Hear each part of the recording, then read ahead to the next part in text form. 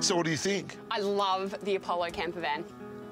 So many reasons why. I'm going to show you one.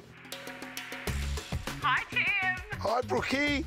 The Apollo camper van has a V6 engine. It's diesel. But watch out, I'm coming through the back. Hey, Brooke, you're on TV. Look how much room there is. I can stand up. Well, we're both pretty tall. Yeah, it's great. Full-length mirror. Oh, wow, what's in here? What do you think? Clothes rack. Closet. No. Walk-in robe. No. Shoe rack. It's a shower and toilet all in one. Do you know how many litres? Make it flash up on the bottom of the screen. Now. Go. Wow, that many litres. I can't believe it. Look at those litres. Television. Television. Microwave. Waeco Dometic fridge. Yes. Yes. Dining room table. Fantastic. We can have meals, play cards. How much room? Tim, you could buy this now from Apollo. Yeah. But what I like is that you can try before you buy. How? You can rent it. So if we were in Rockhampton, decided to take this all the way to Perth, we could take it to Perth and then fly home. Oh.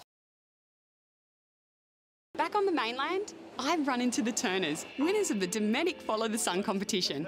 How's this holiday going?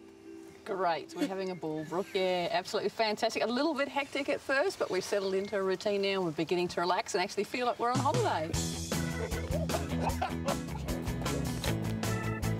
It's good. We haven't had any arguments yet, and living in a small caravan, that's pretty tough. So, no, it's all going great. We're having a ball. Weather's kind.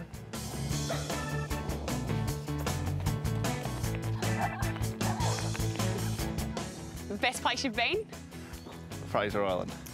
It was great. And Jacob, what's been your highlight of the trip so far?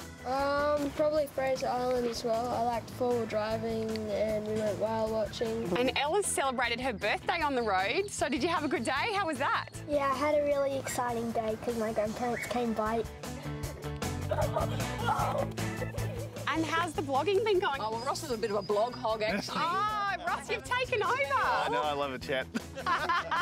Because we can find out what you're up to and you're putting photos up as well. Yep. Plenty of photos, lots of happy hour and our adventures around the place.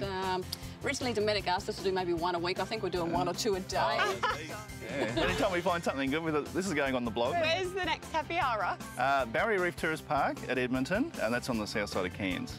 And you're looking forward to Cairns? Yeah, we are. Can't wait to get there, Brooke. Although it will be a bit sad in one way because once we reach Cairns, then we've got to come south again. But when we get there, we're actually going out to Green Island for the day.